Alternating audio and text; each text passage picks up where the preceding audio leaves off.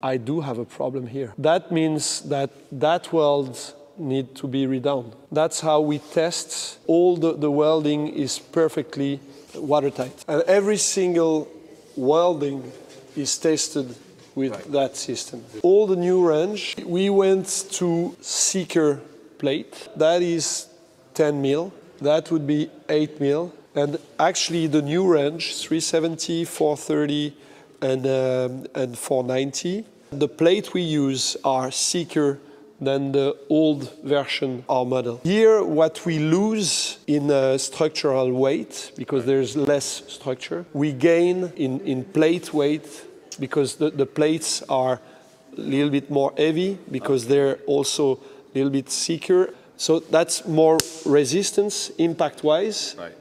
And that's also more reliable if you have, at some point, a little corrosion here and there.